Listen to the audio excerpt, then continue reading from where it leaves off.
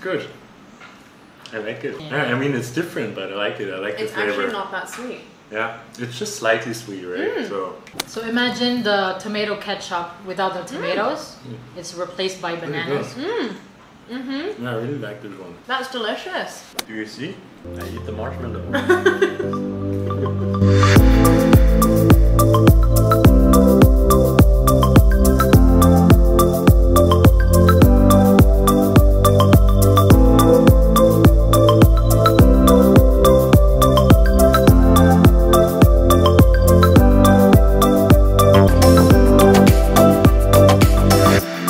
What's up, you guys? Nardozza here, and welcome to another episode of FoodieMommaPH. And we have here Phil and Maya. They're gonna join me on this Filipino birthday theme video. Apparently, we just celebrated a birthdays recently, and so I thought of having them experience the Filipino culture of doing birthday celebrations. We have here 3 items, the most popular items that you will see in birthday parties, fiestas, whether people are in crisis, there's not much food to eat, or they're craving for their comfort food, they are celebrating birthdays. Filipino spaghetti is always present. So if you come to a Filipino house, our pantries always have the canned foods. We have the frozen hot dogs, the spaghetti. So it's a huge part of our culture. May I ask if you guys have had Filipino food before? Never. Yeah, me neither. Besides adobo. Chicken adobo. Chicken adobo. Yeah. And you've never had? No, never had. Filipino food in general, like what did you imagine it to look like? Or Rice. rice?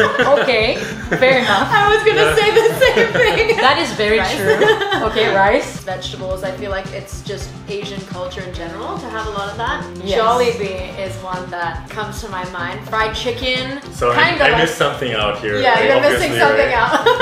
Jollibee is like the Filipinos version of McDonald's, but our menu is full of rice. Filipino spaghetti, it is traditionally sweet, not the Italian version. I'm just telling you, it's Filipino version. I just was about to ask because it looks actually similar to the Italian version, except like the hot dogs on top. Red hot dogs, this is like an icon in birthday parties because it's meant to be sweet to serve the kids. We cook in huge batch for the family. So if we're having a gathering, we will give our neighbors, and the neighbors will usually ask, whose birthday is it? So that's how Filipino culture is. Yeah. Spaghetti, it's like the Americanized Italian version that has been brought to the Philippines. So during the World War II, there's a lot of rations, the canned foods and all those stuff. We didn't have much tomatoes. Yeah. And so we had to make banana ketchup. Wow. And that has to be the main ingredient for the spaghetti and our dipping sauces. So yeah, sweet spaghetti. And we have here the what we call Lumpiang Shanghai. It's the Filipino Chinese snack, also always present in every fiestas and birthday parties. We usually dip it in banana ketchup. That's what makes the lumpia Filipino. But if you are more comfortable, we have here the sweet chili sauce with vinegar as well. The filling here is pork, beef, and shrimp, plus the carrots in there as well. I think we have to set up the hot dogs. I didn't know you would eat marshmallows with a hot dog in it. Filipino kids So cute. would always go for this. So how's it supposed to look like? You just do that and that's it? I'll give you freedom to... I didn't skewer them very well, but it's a bit crooked. I put mine like this to make it look like heart shapes. Oh, wow. Wow. Clearly I don't think through stuff. Iron Man here can stick it.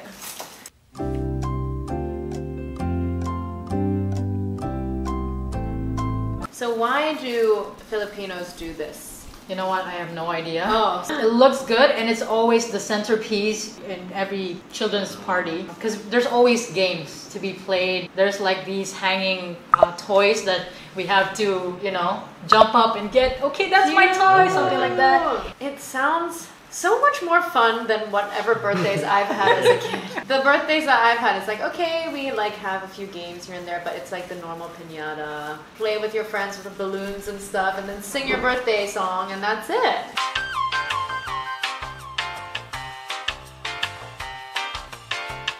All right. Okay. So I think it's time to dig in. I'm really curious actually. It's gonna be your first Filipino food ever. Woo. And I'm very into pasta actually. So yeah. And Okay. Taste test. I think you should try without the hot dog first. Okay. So the meat and the Okay. pasta. Small bites. Small bites. bite. Oh my god, I'm so excited. Never tried this before. Sweet pasta. Cheers. Cheers, hold on. I don't even know how to do this, guys. Okay, oh my god. Still rolling. Yeah? It's good. I like it. I like to hear your honest opinion. Yeah, I mean it's different, but I like it. I like It's the flavor. actually not that sweet. Yeah, it's just slightly sweet, right? So it's not too sweet. I really expected it a little bit more sweet. I thought it was gonna be So like dessert style Yeah. pasta. So it's not too sweet actually. So I put here some pork and beef as well. So with the hot dogs. I didn't intentionally make it too sweet because I didn't like it like that. Usually it's way sweeter. Is Yes, it can be way sweeter depending on who cooks it, but in my recipe I tried to balance it. I used here a Filipino style sauce and an Italian style sauce, but the Italian Filipino style. This? So I used the Filipino style and the Italian style. This is the sweet style that I didn't use. So. Oh! Yeah, it will be way more sweeter if I use that. Huh. Is this from Lucky Plaza as well? Yeah.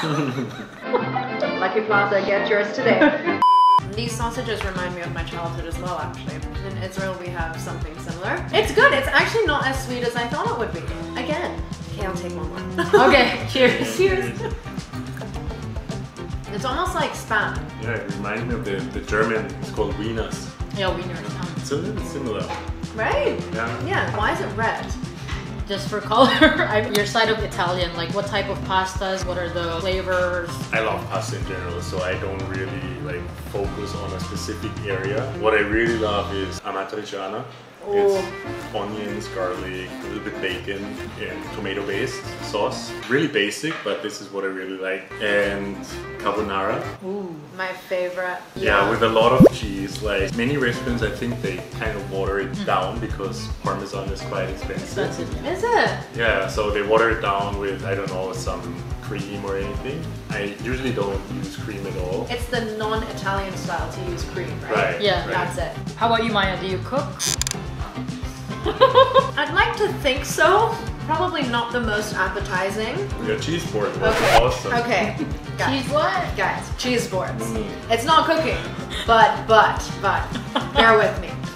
It's this like super aesthetic platter that I make, right? It's not too bad. It's just like a couple of cheeses. I love truffle, so I buy like truffle manchego, lots of salamis, prosciuttos. Yeah, it looked beautiful. Like I was so impressed when it came. Thank you. From the plating king himself. Cheesecakes, yeah. Bassburn cheesecakes are a vibe. So very good. I tried thank you, it. thank you. Oh my goodness. What about you? What do you cook? Like, what is your specialty? Since we moved here in Singapore, we used to cook more on the weekends, mostly Filipino food. If you get it outside, it's gonna be more expensive and you don't exactly get the taste that you're looking for.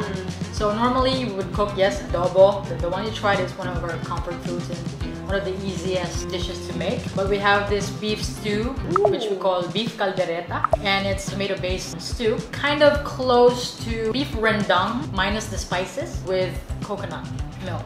Ooh. Because we don't use spices in Filipino culture. Okay. It's more like savory, sweet, you know, the basic stuff, salty, umami. Super interesting. Wow, that sounds really delicious though. I've never heard of beef and coconut before, but... That's like one of the main ingredients in rendang. Is it? Clearly I don't cook. I didn't know that. I thought it was like mostly spices. Actually, yeah, in curries usually it's like coconut cream or coconut milk, so that makes sense. It's not Parmesan, right? No, it's Filipino cheese, processed cheddar cheese. Yeah. Fun Yeah, a fact, little bit lactose more. intolerant, even though I make really fun cheese boards. Ooh. We just finished the whole bowl. Oh, thank you for offering the remaining. The remaining little specks of I'm cheese. so generous. I just finished on that. Okay. I actually didn't expect you to enjoy this type of food. Really? Yeah, because I've always seen your posts, like the way you cook and plate stuff, like... The king of cooking, seriously. No, but I love authentic food. So actually when you texted me, we don't go to this restaurant, we have like real home cooked food. I was quite happy I texted you, right? Yeah. So I love this kind of food. right, Like, okay. To try the real culture. I'm actually not really into like fine dining. I really prefer like casual, authentic food. Wholesome man. Yeah. I must admit, I do like going out, but also it's nice to try different things, right? as you said, like this is like traveling, but without the actual travel. Yeah, that's true. And the best way to learn a culture is through food. Yeah, this is actually how I travel. I don't look for sites, I look for food places. And then I go there, and then when there's a site around, okay, I look at it as well. Really? Usually I go for food places and cafes. You're really a legit foodie. How is it with the cheese? Good. Cheddar is actually like cheese to go, right? Like always have cheddar. This is pure comfort food. On a rainy day. Perfect. After that, I want to try the lumpia. Let's do it. So this is pork, beef, and shrimp, you said, right? Yes. Or prawns. Prawns, yes. Yeah. Fair Should we enough. try it? So you So pick. excited about This is the original one, tamis anghang, sweet and spicy. That one is the hot and spicy. Can we try both? Yeah. Do you like spicy? I do, yeah. Ooh, it's very jelly. But sometimes my stomach doesn't like spicy. So I can take it, but the next day sometimes like... Okay, thank you. So imagine the tomato ketchup without the tomatoes. It's replaced by bananas. Yeah, I really like this one. That's delicious. What, like seasoning? Salt and pepper, some paprika, cayenne, a little bit of Cajun, oregano. And what do you use the most, like in Filipino cuisine? Like what herbs? It's mostly laurel leaves, which we call bay leaves. That's like the main dried herb that we use. Turmeric, we use it in the southern part of the Philippines because it's nearest to Indonesia. So a lot of Indonesians who have moved there have exposed them to spices and spicy food. What about these dishes? Are they from a specific region or are they like... You will see this anywhere in the Philippines. Really? It is a huge part of our history, our culture, colonization, from the Chinese migrants who have introduced the lumpia, the spring rolls, to the Spanish-American colonization. This is why we have the pastas and just straight up things that we made do off with what we have. They're really good. So for us, it's usually like the basic ingredients would be garlic and onion. So you cook as well? Is it? Oh yeah. Yeah, we both cook. But I don't plate as good. You don't plate? As good. Have you seen his photos?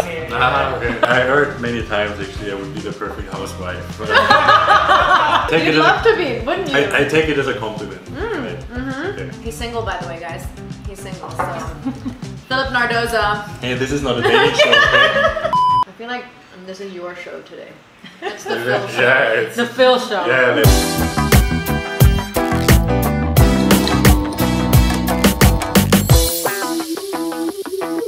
let's focus on something else. There's a lot of Filipinos who would introduce foreigners to balut. It's exotic, it's a delicacy, and it's an aphrodisiac. Not all Filipinos eat that. I don't introduce that. I mean, I would love watching you try it. We mostly eat it at night, but Aphrodisiac, that's why.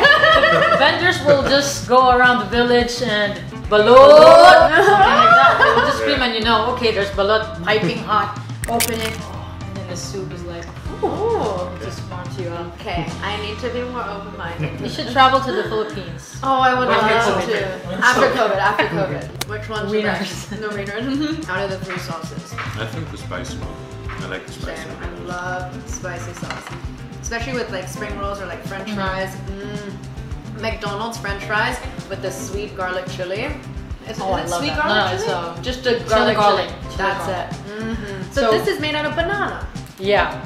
It's not meant to be like as sweet as like a sweet banana, Yeah. but because the recipe is like bananas and then the usual ketchup recipe which includes vinegar, sugar, and spices present in every Filipino dining tables for dipping sauce or pasta sauce. This is so cute. Happy birthday, guys. Happy Hey, belated happy birthday! Happy birthday! Still celebrating. Thank you for I can't remembering. remember. I think I'm yours gonna is take the whatever. wiggly one. Yes. Oh, The thank Wiggly, you. let's just pick the Wigglies. Thank you so much, guys. So much confidence. Oh, pick your wieners. The beautiful one. Wow! Yes. Wow! Wow! So Phil. Wow! Cheers. Winner cheers Okay, how do we eat this? with the marshmallow. So all together, So- just... Yep. Okay. Just Yeah. do it.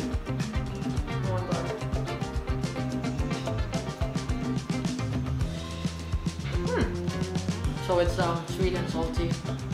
Interesting. Is it strawberry flavored? Yeah. Is that normal to have strawberry flavored It's marshmallows? normal on it? for kids. Yeah. And the color, they like pink, yellow, It compared is to the very white nice. ones. Yeah. I love the white ones though. Just marshmallows That's on the marshmallow. stick and just roast it. Because it like caramelizes. Yeah. Oh, so good. This is very interesting. Kiddie parties always has this, and they had to make it because the tradition is gone. Aww. But this is for kids usually, is it? Like, You got kids and kids at heart. This is so sweet though. It is very Bye-bye. cute. Want some hot dogs, honey? did you even see? I ate a marshmallow. Wow. Because she was trying to And feed feed me. you the Careful, whole- careful with the Yeah. stick. This one is out. Oh my goodness, she knows how to eat off the stick. That's so cute. How's your yummy face? Show your own face. Do you see? I eat the marshmallow. It's really interesting. The sweet and the salty. Good word. Yeah, it's a good word to describe it. Because it's not like, I don't even know how to describe the taste. What would you describe this? Interesting, yeah. Sweet and salty. Right? It's just contrasting flavors. Interesting. Yeah. She's enjoying it so much. What an interesting experience. This is so awesome. Thank you so much for having us. This is so cool to try. Proper. Because I've never actually heard about what really Filipinos eat besides adobo. And this is like legit. Any comments on the first Filipino or second Filipino food experience? Winner, winner, winner. That's all I can say. I also would say like this, but in general, like Yeah. everything was good. If I had to decide, pick one, I would definitely pick this one. Yeah. Agreed. Yeah, everything was really good as well. I totally did not expect the pasta to not be as sweet as like what people say it would Yeah. be. Even the sauces, like the fact that it's made out of banana really blows my mind. Yeah. Super cool. That's it, guys, for today's video. I hope you follow them on the gram as well at Philipp Nardozza, yeah. Nardozza, okay? Philipp Nardozza. And Maya Davidov with 2 V's. I'll put their links in the description box below, and we'll see you on the next episode here in Singapore. Bye. Bye. That's so bougie. My name's Philipp Nardozza. It's not Sino po Nardozza. ang banana na? Too Nardozza. American. Is that with this? Yeah. Nardozza. Yeah, rolling.